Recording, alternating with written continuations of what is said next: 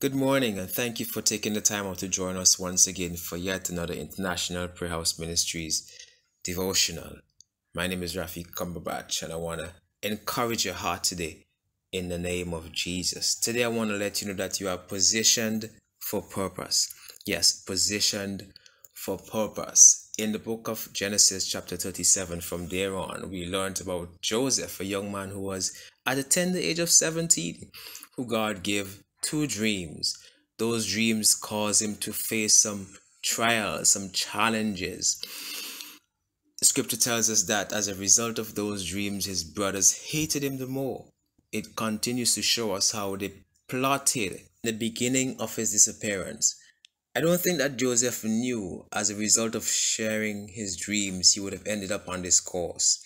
He didn't have a slightest idea that the path he would have now had to take would have been so rugged to face rejection, betrayal, loneliness, sexual harassment. It was a tough place for a young lad, honestly speaking, coming from a place where you are loved by your father to a place where you're now not so certain as to what the future holds for you. But God always have a plan. Glory be to God. We serve a God who's a mastermind of great ideas. And he knows exactly what it takes to get us from the place where we were to the place where he wants us to be. He always knows. Glory be to God. He's a God who has positioned us for purpose. As a result, he would work it out so that we would get to that place of purpose. Days, weeks, months, years passed, and Joseph grew to become the man that God had intended for him to be. He moved from the pit to the prison to the palace. Glory be to God. I love the way the P's are sounding. The pit, the prison, the palace. You're positioned for purpose.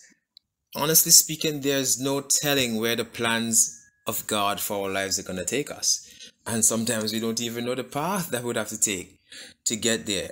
But what is important is to know that God is the one who's orchestrating things. God is the one who has a roadmap for our lives. He has already predestinated us from the foundation of the world.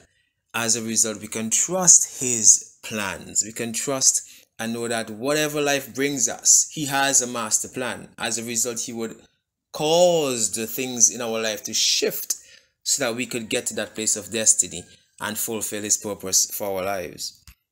I want to encourage you not to become distracted, not to become hopeless. If you find yourself struggling, if you find yourself lost, if you find yourself wandering, if you find yourself hopeless and it seems as if nothing is working out for you, know that God has the master plan and He would lay every brick in the right place until you become a complete structure that He has already envisioned you to be. May God bless you. May you be encouraged today. May your heart be strengthened. Receive strength today in Jesus' name. Be blessed and have a great one.